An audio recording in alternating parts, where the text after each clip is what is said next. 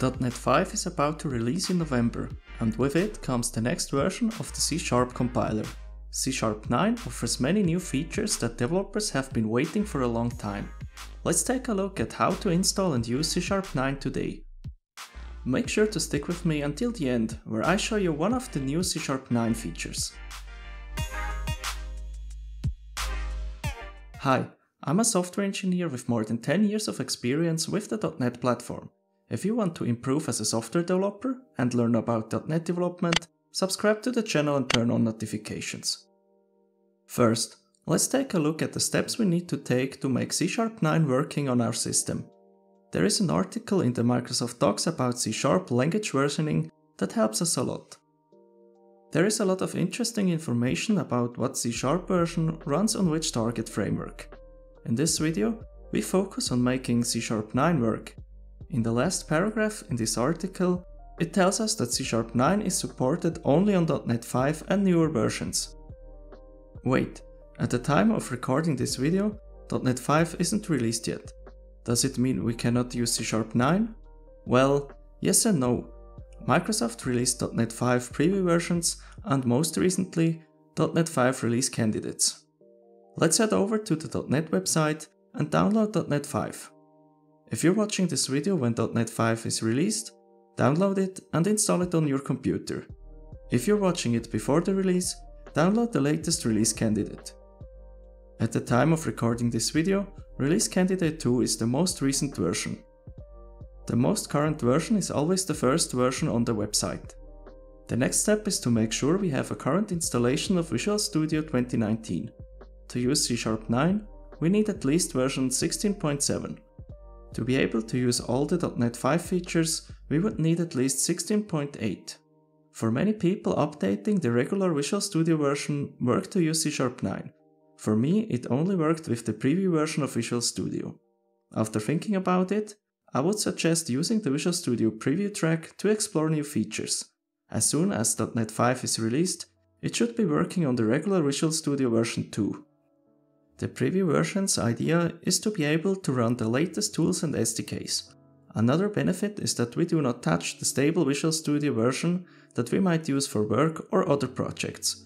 Both instances run side by side without interfering with each other. If you are on an older version, you need to update to at least 16.7. I would generally suggest to always update to the latest Visual Studio version. The worst thing we as developers want is to get stuck because of a bug in our IDE that has already been fixed in a more recent version. Don't step into that trap and always keep your IDE on a current version. A lumberjack wouldn't use a dull saw. Why should we as developers use outdated tools? That was a long talk about Visual Studio versions. The critical takeaway is to use the preview version for preview features and the stable version for released SDKs and C# versions. In the next step, we enable the support of the .NET Core SDK preview versions in Visual Studio. Within Visual Studio, open the Tools menu, click on Options, and select the Preview Features item in the Environment group. There are a couple of preview features that can be enabled if you need them.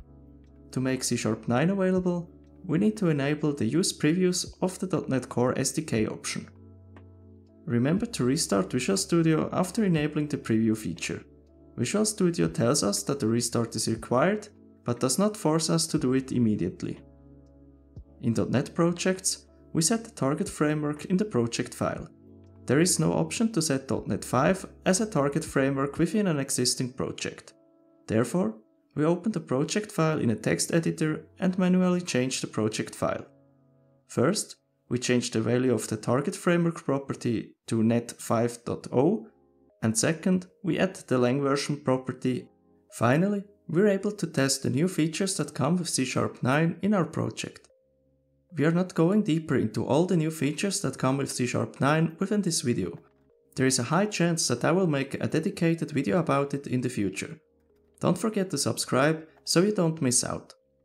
To test if C# 9 is available, we use the new Init-Only Properties feature.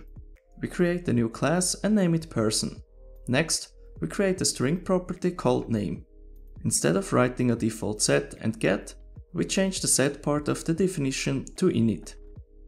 To show what this feature does, we go back to the program file. Within the program class, we create an instance of the person class and use the object initializer syntax to assign a value to the name property. Without the C#9 Init-Only Property feature, this code would not compile. Of course, you can use whatever C#9 feature you want to test. Please let me know what C#9 features you like the most in the comments below. Enjoy working with C#9 and thanks for watching and see you next time.